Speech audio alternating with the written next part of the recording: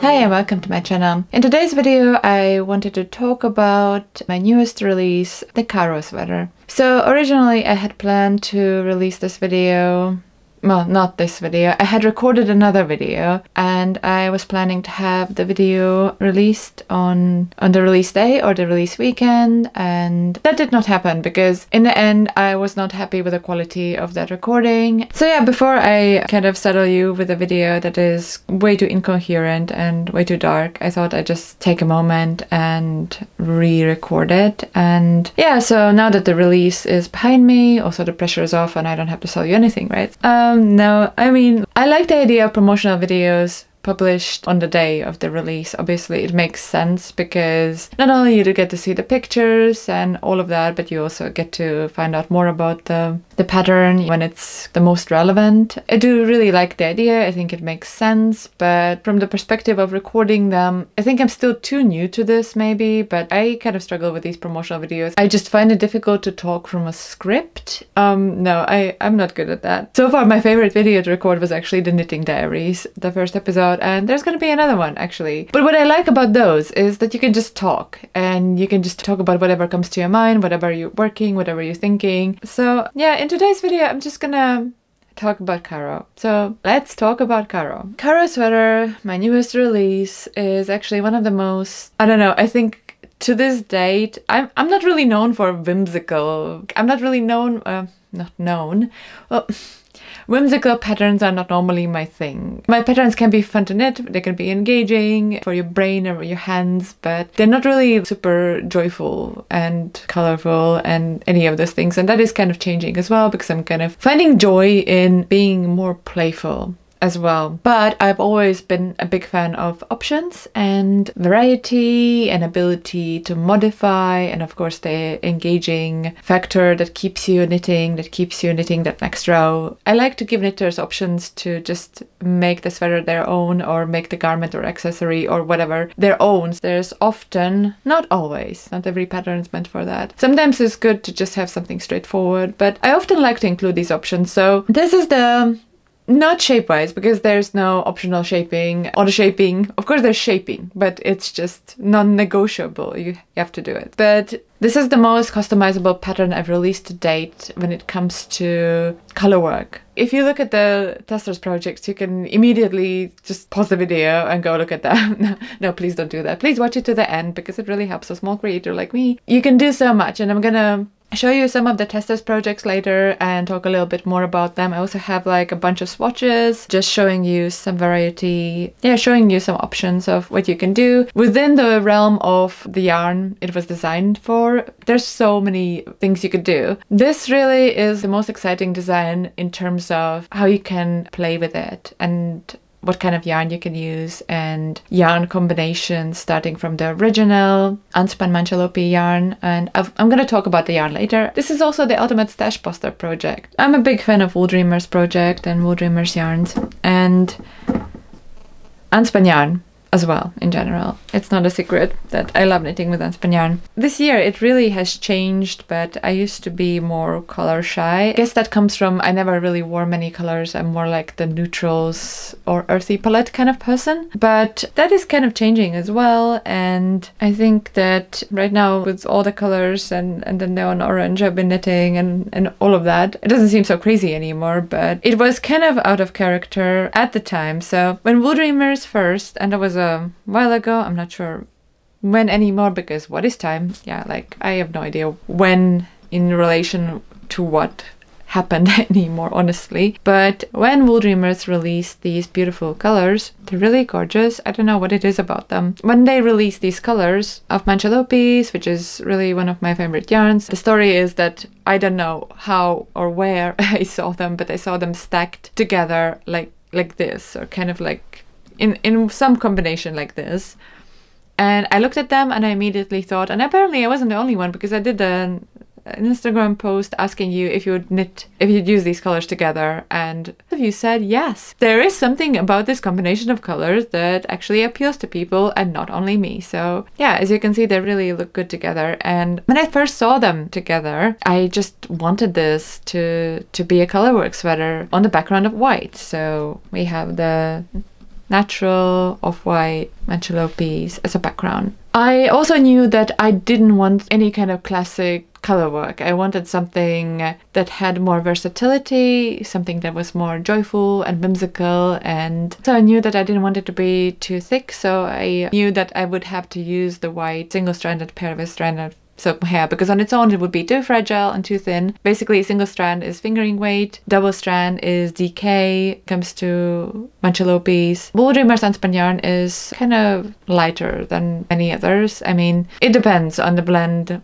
of the other yarns as well, but for example, if you compare it to Plotulopi Icelandica spun yarn, it is thinner. These Hell Double are DK weight yarn, and if I would use the main color in DK weight yarn, that would just be a bit too thick. I tried swatching that. It is just too dense. Yeah, so Manchelopis held single-stranded and held together with silk mohair. I used Filcolana Tilia, but in my original swatch, and some of these other swatches, I also used Knitting for Olive silk mohair, and you can really use just any silk mohair or any other lace weight yarn that you have on hand or that pairs well with the color you've chosen, that you find appropriate. I also have here one from where I actually used alpaca lace, and it's also a really great different result. It's less fluffy. I think one of the most notable things about this, I think the main thing is that you need to understand is that the color work is not knit. It's worked in this woven pattern. It is exclusively worked utilizing slip stitches. So first of all, this design, even though I normally would say that if you are new or inexperienced with unspun yarn, which means that you might need to be careful and the yarn is breaking a lot, and if you're having any kind of trouble with that, despite the complexity and it's not being like super straightforward, super beginner friendly design, or it's not stockinette, it's just color work, this is actually great for unspun yarn beginners, because first of all, for the main color you're using a single strand, yes, but you're also using it with a single strand of silk mohair or other lace weight yarn. And for example, silk mohair really strong, so it acts as a lifeline. Basically, okay, first of all, like, love Manchelopis, but I do have one, I wouldn't say gripe per se, but it's kind of like a yay and a really amazing thing if you're knitting with Manchelopis double, because you can knit straight from the plate. You don't even have to necessarily. You can. I would suggest it if you're using multiple colors, because having multiple plates and using like two, three colors at the same time, having these multiple plates and multiple strands, it kind of can result in breakage more easily. But if you're just knitting with one color, you could actually easily knit from the plate. I like rolling balls anyways. It's kind of almost like a little casa ritual as well, but with Manchelopis I don't always. So you have like basically two strands. Whenever you take a plate of Manchelopis, you have two strands coming out of it. So if you want to knit single-stranded, you kind of need to separate them. And if you were knitting single-stranded on its own, I would still say just, you know, try and roll some balls. But in this case, you have silk mohair acting as this main yarn, as this lifeline. And so basically what I did the entire time swatching and knitting, I just broke off like kind of like a semi-long piece, and I separate the strands, and then I basically attach the strand where the last one ended. Yeah, I just basically attach it, and then I knit to the end of it,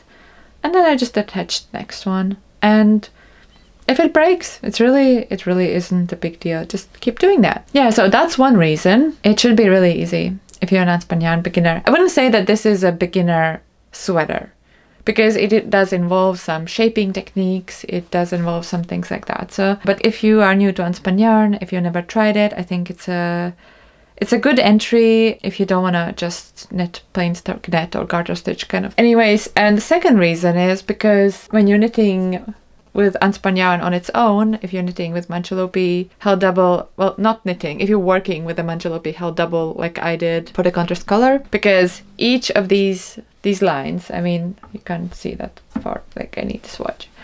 So yeah, if you look at these little polka dots, little squares, kind of this little woven pattern, each of these is actually 4 strands of Manchelopis. So they're kind of stacked on top of each other. So you have 2 strands you hold together, and then you work another row of slipping stitches and just stacking the other 2 strands on top. If you're working just, you know, a single color in the row, you can just use 4. Just make sure not to twist them. But Because of that, you're working Manchelopis on their own. Yeah, so you'll be using 2 strands and 4 strands in total. Yeah, per each row. But because you are actually not knitting with it, but you're just working with it, using the yarn, and you're shifting it between the stitches without actually knitting with it, you don't put as much pressure on it. That makes it really break way less. Honestly, not at all. It was the case for me. It didn't really break. 2 reasons why it's actually Unspun yarn beginner friendly. If you have had experience with Unspun yarn breaking, you're kind of frustrated with it, but you still want to try, give this project a try. The texture is super interesting. I think it's one of the great things about it as well, because not only you have this textured woven pattern with these little bumps here, you also have this lighter yarn in the background. I think that is super important. Even if you're using a different kind of yarn, I think that's important that you use fingering plus lace as your background. And then anything from DK weight yarn to worsted, depending on, you need to swatch, you need to see how the fabric behaves, if it is too thick, if you can work with that. So whatever you use for the color work, as long as you meet the gauge, it's fine. It's part of the charm. It's part of the really cool thing about it, because you think that having all these quadruple strands, all these double strands of Manchelopis as color work would make this sweater really warm and thick, but honestly, you use less of it than you think. I kind of used sort of equal-ish amount. You know, obviously it's not going to be equal because you start somewhere and then you end up somewhere, but I also swatched with them, and this is what I have left. And I knit size 2. So I have this much left still. Yeah, obviously the metrages are listed in the pattern, also for the spun yarn options. So I had like a lot of it left. So you're not really using that much for the contrast color. Even though it covers such a large area, seemingly, you're not using that much yarn. The reason why you're not using that much yarn is because you're not actually knitting with it, you're just weaving it in, so you naturally use less yarn. So because of that, it is actually lighter and not as warm as you think it would be. I would still be able to wear it on a cooler spring day, so by that I mean on a normal spring's day, because for us spring is anything between 25 degrees Celsius to 7 or 5 or 3. April has been crazy. You never know. Each year is kind of different, because we've had years where summer starts really in April, and May you already have like the biggest heat waves, and this year April has been so normal, it's weird, and I'm like, why is it so cold? It just goes from t-shirt weather down again, and you still need sweaters. So, you know, you can still knit it and you can still use it. Well, the one downside is that it takes a little bit longer to knit than it would normally. If you're using only 2 colors, so you have the background and you have the little bumps and you're using only 1 color, like for example, if I knit the swatch using the green Manchelopis single-stranded, and I used, I think it was Knitting for Olive Silk Mohair as my lace weight yarn for the main color, and I think it was colorway Bottle Green, if I'm not mistaken, but it pairs really perfectly. And I was just making swatches with whatever I had on hand at home, so you have quite a lot of different colorways from Knitting for Olive, Silk Mohair, so kind of mostly utilized those. I used also Manchelopis held quadruple as the contrast color. So if you're doing that, it will not take as long as if you were switching colors. Yeah, if you're alternating the colors, you know, like if you have rows where you're using like 2 colors, then 2 strands and 2 strands, then it's just gonna take a bit longer. So just checked my video and realized that I forgot to put my lights on.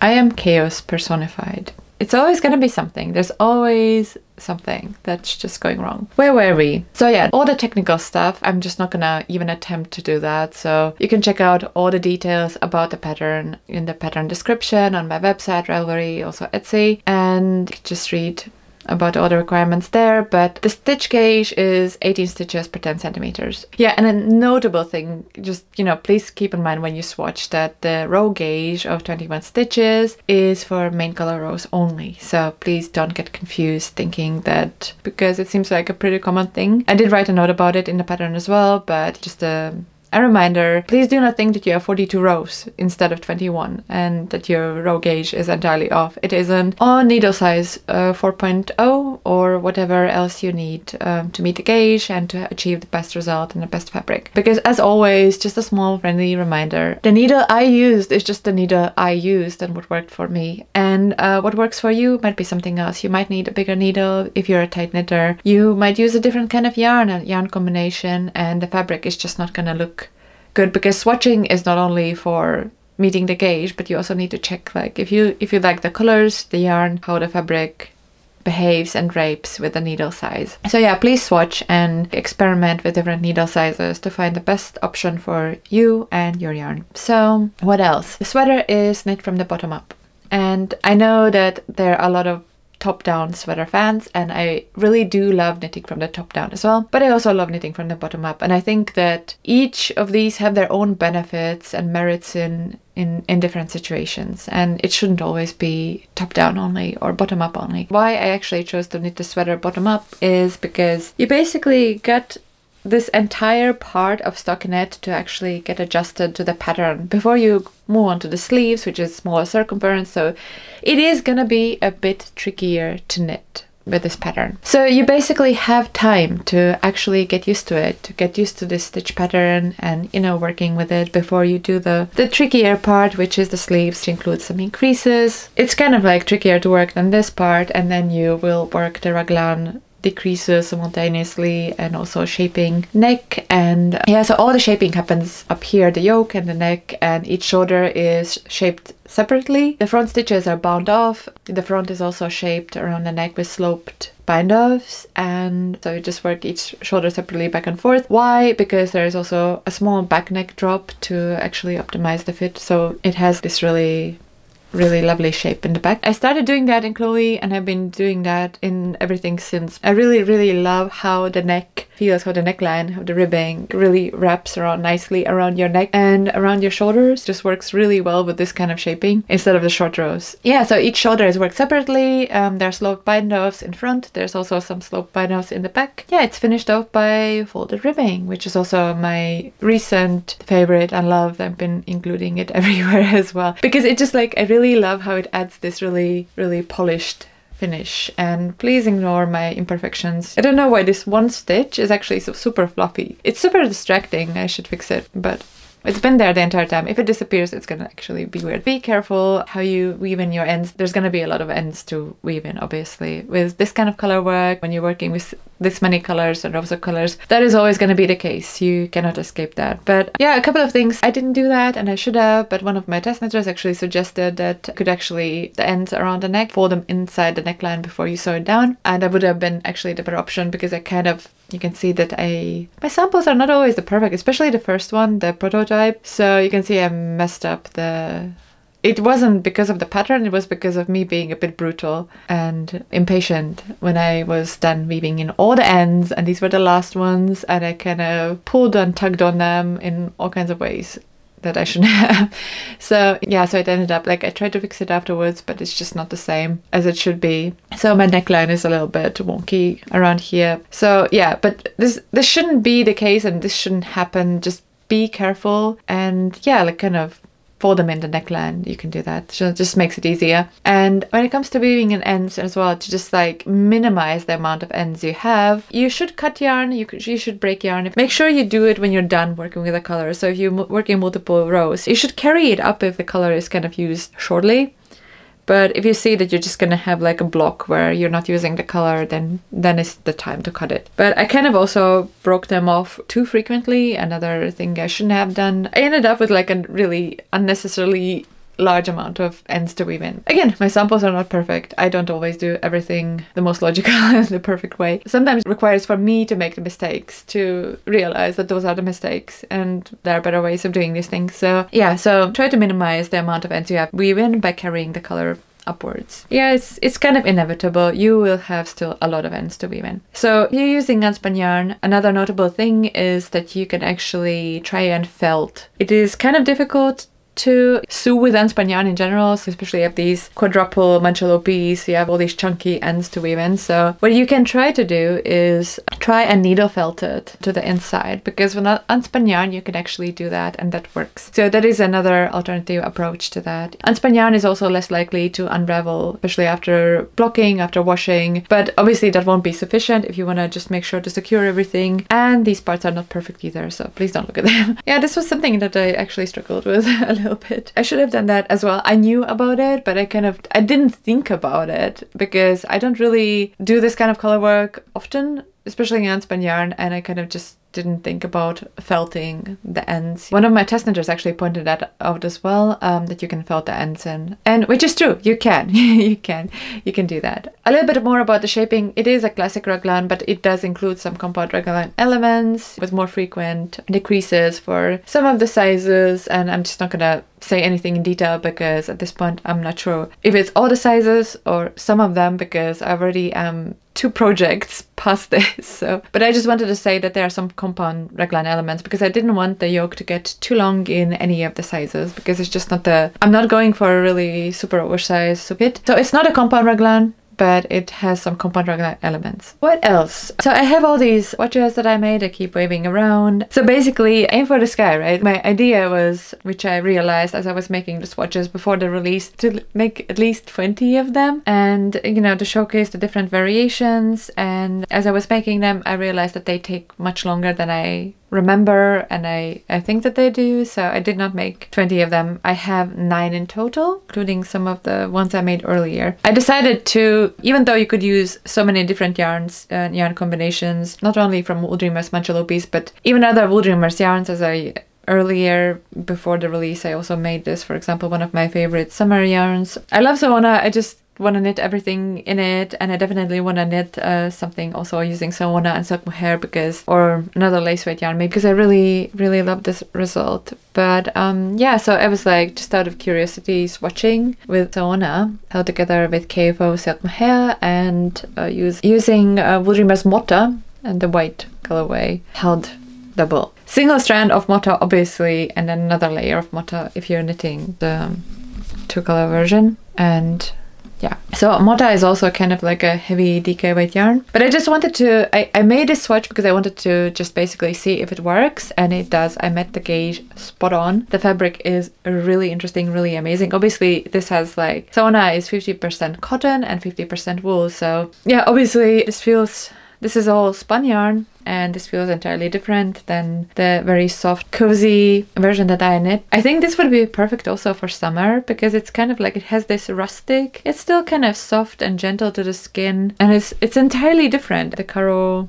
part, the little squares look like it's entirely different as well, because in the original, because you're using Manchelopis held quadruple, it's kind of more of a polka dot effect. But it also depends on what kind of color combinations you're using as well. For example, the dot effect is kind of heavier in here, and it's the same yarn combination as it is, for example, in here. If you kind of alternate the colors more, if you just include more colors in a single stripe more often. So it really will depend, but here it really kind of is more like squared paper than anything else. And yeah, it's a really, so, you know, anything from polka dots to squared paper. Karo, by the way, is just a way of saying squared paper in German. Yeah, so I made 9 swatches, and they're all kind of a little bit different. A couple of the test knitters actually did make samples that had the darker Manchelopis color as the main and white as the contrast color. So basically I thought, like, I don't necessarily have to do that, because you can see their projects on Instagram Ravelry. So I just made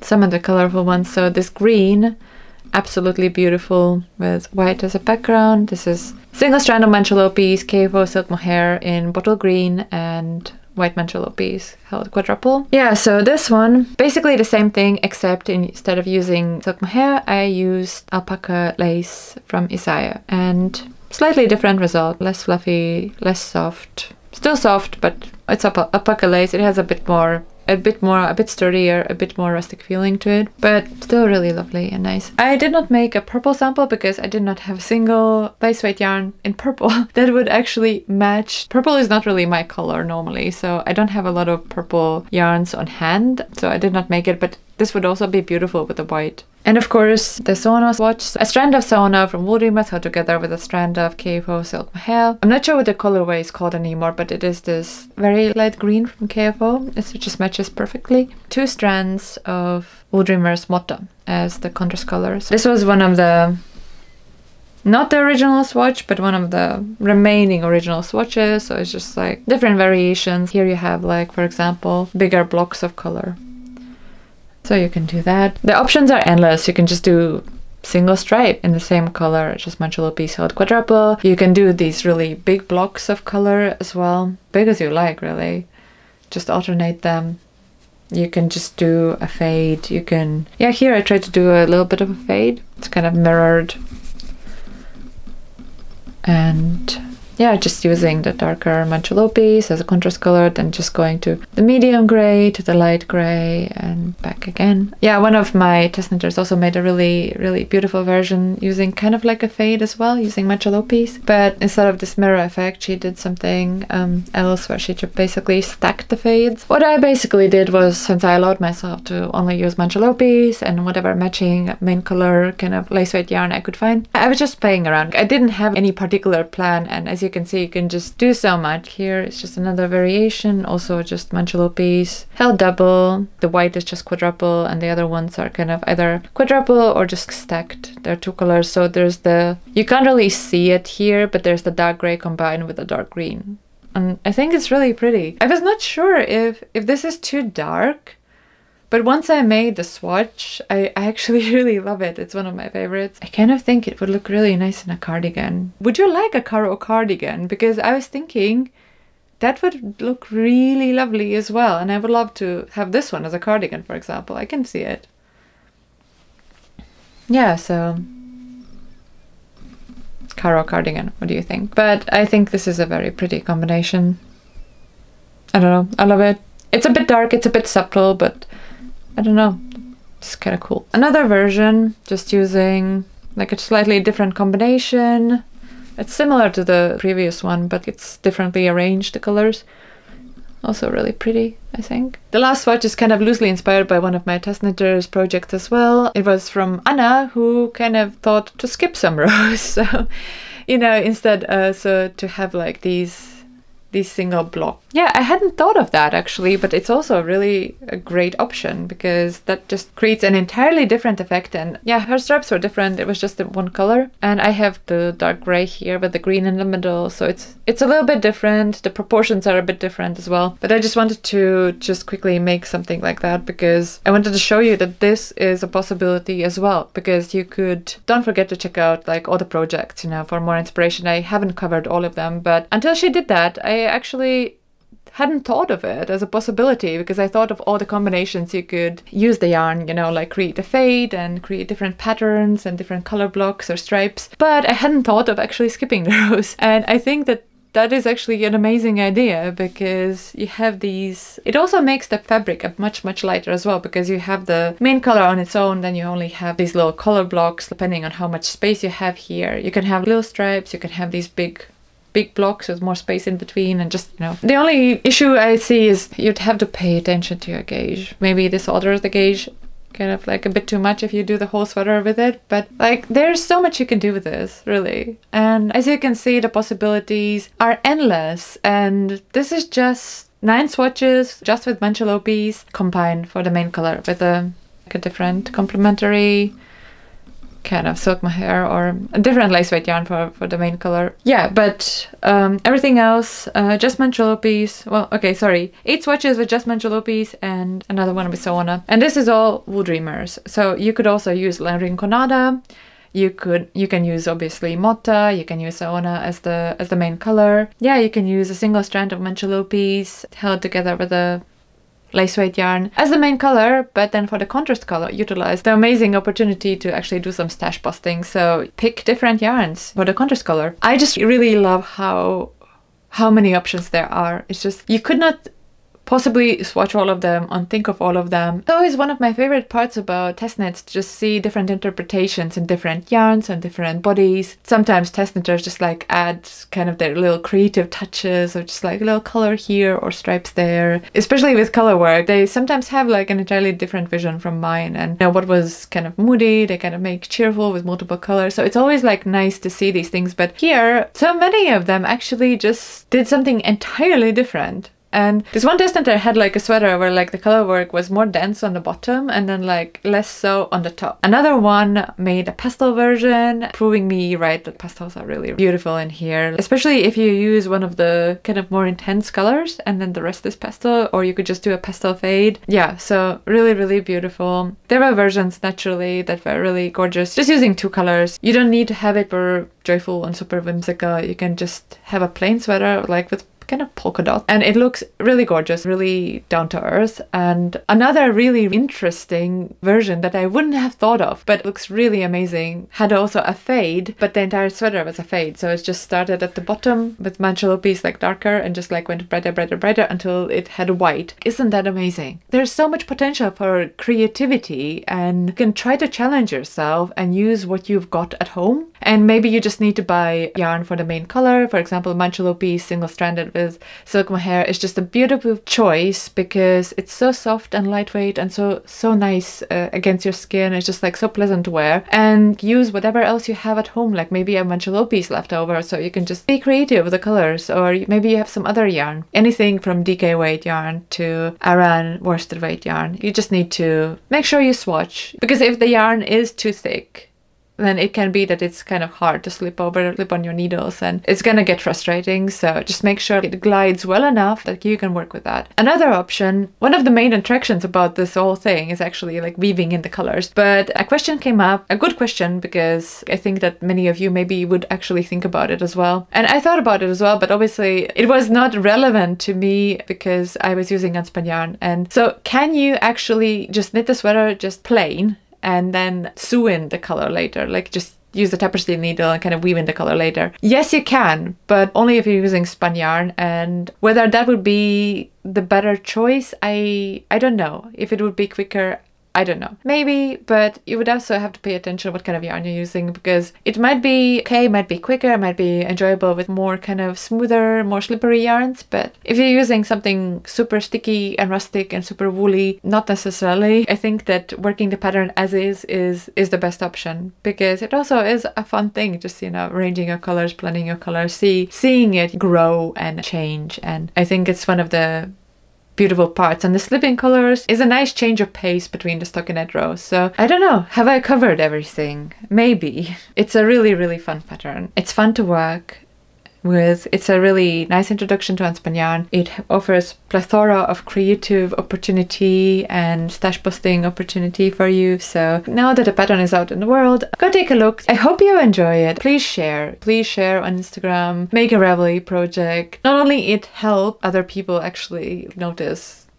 my work, obviously, but I just really want to see what you do with this. I'm so excited to see all the options and all the combinations, and it also helps other knitters to get inspired, because one of the reasons why it's so great to have test knitters make Ravelry projects or post on Instagram is, but it's for you to see what is possible, because I can't physically make all the samples and all the possibilities and all the swatches, and different people have different yarn available and they have different ideas and different color preferences, and it's just interesting to see how their brains work and how they can take this pattern. It's always interesting to see that, how they take your pattern, they take your design as a base recipe, and then they add their own creative touch. Whatever you make, please do share your project, not only for me to see and admire and share as well if I see them. I don't always catch everything that I'm tagged in. Sometimes I miss some things, but make Ravelry projects, show other people what's possible, because I think that's the beauty of it all. You can just really get inspired by all these things, and I'm so excited for you to knit this one. Yes, that's that. I don't know what else I can say. You should really just see for yourself. And Karo is available on my website, Ravelry and Etsy, and I really hope you're gonna give it some love. I hope that you're gonna enjoy working on it. Yeah, so happy knitting. And thank you for watching, and if you enjoyed this video, please show your support by liking, commenting and subscribing to future content.